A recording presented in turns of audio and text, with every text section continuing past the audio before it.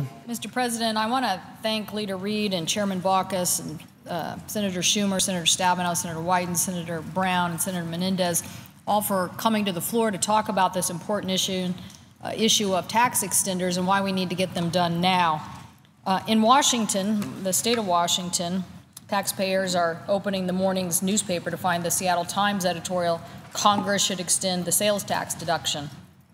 The Seattle Times has been following this issue for years and knows that taxpayers are waiting to find out if that we can continue to deduct our sales tax from our federal income tax obligation. Being a state that doesn't have an income tax, we want parity with other states, and we want to be able to deduct our sales tax, a form of those taxes, from our federal tax obligations.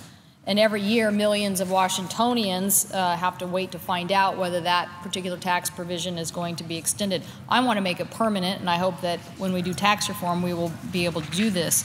But in the meantime, we got to give the certainty to taxpayers in Washington State that these important tax policies, that Congress can act and get things done. So I'd like to submit for the record that particular editorial. At New Year's, as the ball drops in Times Square, a number of other tax provisions are going to expire. And the lapse of these important tax provisions make it harder for Americans to invest in clean energy, to hire veterans, to pay for public transportation, and to build low-income housing.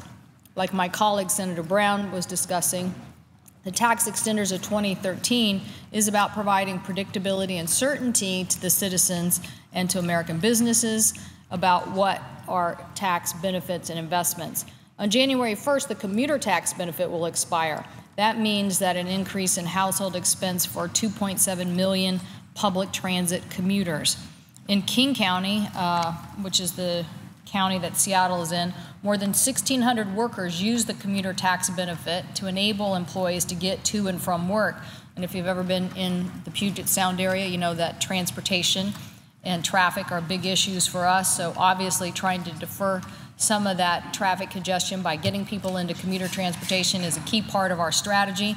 But if we're taking away the certainty and predictability of tax deductions on this, we're just going to make our transportation problems worse. On New Year's Day, the tax benefit for those employees who take public transit will be cut nearly in half, from $245 to $130 per month, and we need to extend this benefit as a matter of tax fairness.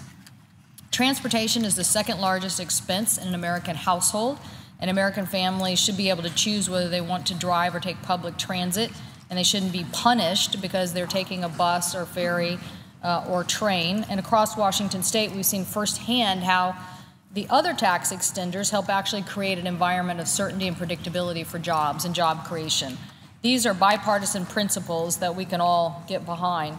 Of particular importance to me is, as I said, the state and local sales tax deduction, which affects many people in our state. Individuals living in other states with a state income tax are not faced with these same challenges, but Alaska, Florida, Nevada, South Dakota, Tennessee, Texas, and Wyoming are all in the same boat.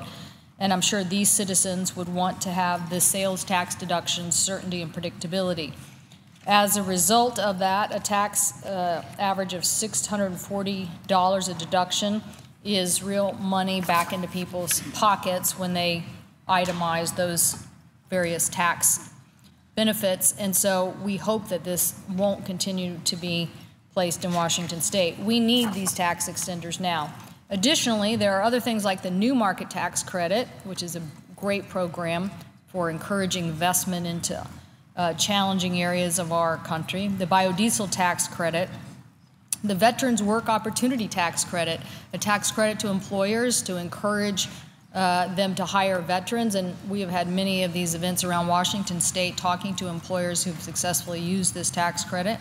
The low-income housing tax credit, I know the President of the Senate probably has projects all over his state that have benefited from the low-income housing tax credit, a great incentive to get more affordable housing built in hard-to-serve areas and challenging areas because of high costs.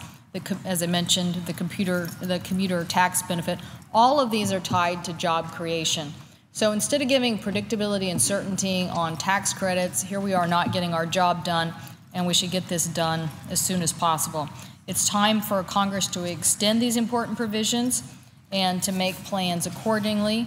I hope that the IRS could be given the predictability and certainty, too, in the new year about these provisions so that we're not delaying or affecting the tax season at the end of next year. So the time to act is now, and I hope my colleagues will help us get these measures that usually are renewed in a bipartisan fashion, done so as soon as possible. So I thank the President, and I yield the floor.